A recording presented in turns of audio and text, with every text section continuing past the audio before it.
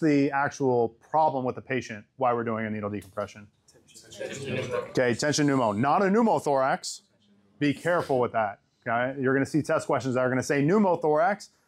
Be careful if you're going to call for tension. If you're saying it's tension, there has to be other signs and symptoms associated. What kind of signs and symptoms are we looking for? Hypotension.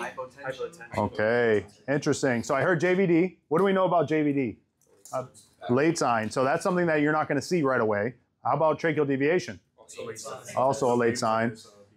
Okay, so blood pressure. How about just signs of shock? What if they say delayed cap refill? Is that tension? It is. Signs and symptoms of shock. Signs and symptoms of shock. Because why? Does tension have anything to do with shock? Yeah, it's obstructive shock.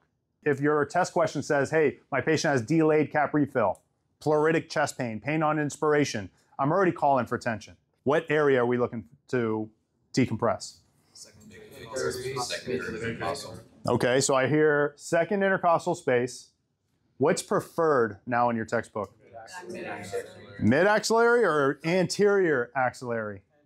Anterior axillary. What I can do here is I'm going to go ahead and grab a needle decompression. Anyone want to take a stab at the length that is required of a needle decompression? 14 gauge. So it's a 14 gauge. That tells us the circumference of the lumen of the needle, but how about the distance? How? 3 inches. 3.5. 3.5. Now it's not a bad idea to hit the rib, just so we know where we're at. And then I want to be able to ride up and over that rib. Once I'm in and I feel me go into the tissue, I can go ahead and pass my needle, or my catheter rather. And when I pull out, you're going to hear that rush of air.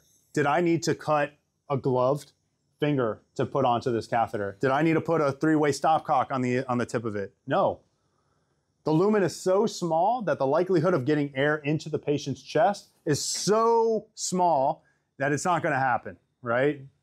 So those days are over where people are like, well, I have to put a 3-way stopcock on it. No, you technically don't, okay? So exactly how we did it right there, that would relieve air from tension pneumothorax. Any questions on that? You guys ready to do it? Yes, sir. All right, go ahead and grab a balloon.